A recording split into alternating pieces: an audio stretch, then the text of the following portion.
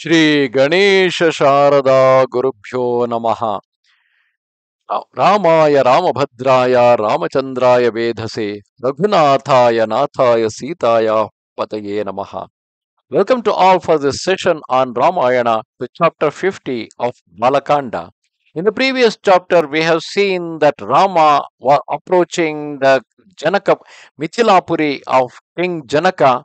He saw on the way a deserted ashrama of Maharshi Gauthama, and Vishwamitra narrated him the story of how Ahalya and Gauthama were cheated by Indra, and then Gauthama cursed both Indra and Ahalya, and Ahalya was spending 1,000 years there in the penance, and finally Rama entered into her hermitage and was blessed by Rama. She returned to her normal life, and once again Gautama received her back as his wife, and they continued to live happily.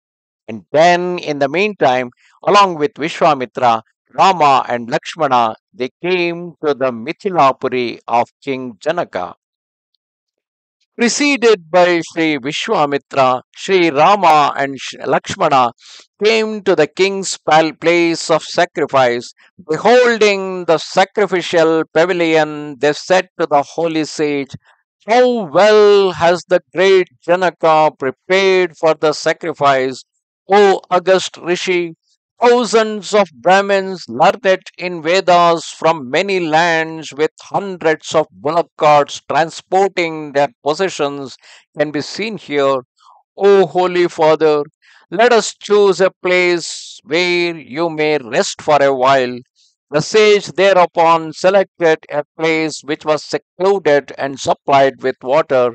Hearing of the arrival of Sri Vishwamitra, King Janaka, accompanied by his illustrious priest Sri Shathananda and many others, hastened to that place and humbly offered obeisance to the holy sage.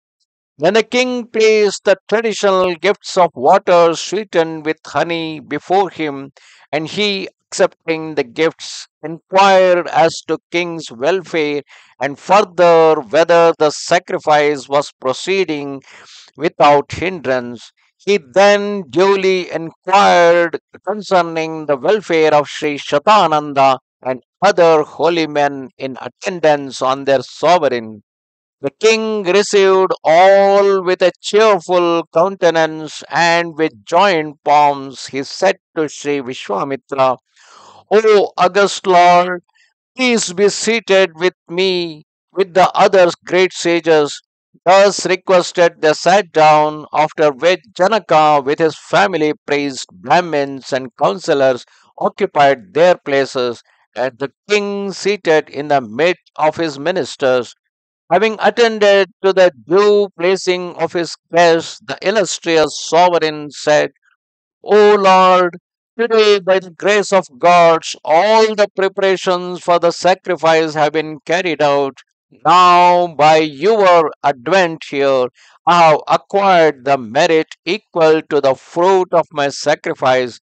Blessed am I that you have honored the place of sacrifice with your presence.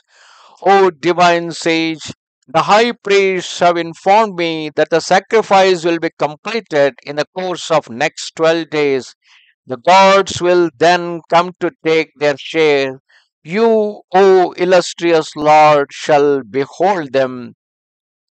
Having thus addressed the sage, the king again earnestly inquired of him, saying, "May prosperity attend you, O sage. Who are these two illustrious princes, equaling the gods in power? Those bearing resembles the majesty of an elephant or a lion, who are valiant and whose eyes are like lotuses, who are armed with swords, bows, and quivers, and whose beauty rivals the Ashwini Kumara, who are youthful and appear to have descended from heaven to earth like the gods. They come here on foot. Whose sons are they?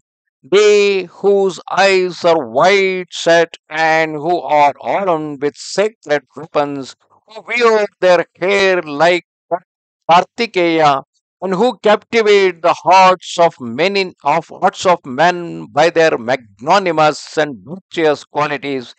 Surely they are come here to exalt our hearts and add to the fame of our dynasty, adoring the earth as the sun or moon adorn the sky in stature, and bearing, resembling each other. O great sage, whose sons are they? Please tell me all. Hearing the words of King Janaka, Sri Vishwamitra said, these are the sons of King Dasharatha. He then told the king of their residence in the Siddhashrama and of the slaying of the demons, of their visit to Vishala and the rescue of Ahalya, also of their meeting with the sage Gauthama. Then he said, now have we come to see the great bow which is available with King Janaka. Having related all this to the king, the great Muni became silent. Thus ended chapter 50 of Balakanda in Ramayana. In this part of the story, King Janaka, the Vishwamitra, along with Rama and Lakshmana, he visited King Janaka. We can see the way they were greeting each other. That shows the highest civil sense that was existing in the Bharata thousands of years back. Namaste, Sharada Devi. काश्मीरपुरवासिनि त्वामहं प्रार्थये नित्यं विद्यादानं च देहि मे. Bye.